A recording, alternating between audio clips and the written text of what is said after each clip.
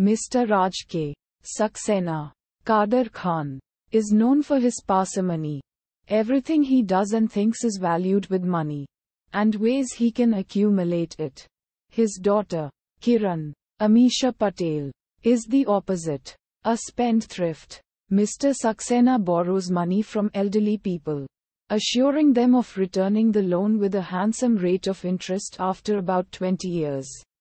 Knowing fully well that none of them will survive 20 years. Then he meets with the son of one of such lender, aptly named after him viz. Raj K. Saxena, Aftab.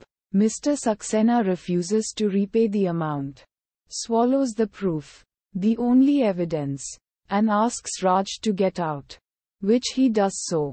Raj is determined to get his money, and wants Kiran to fall in love with him.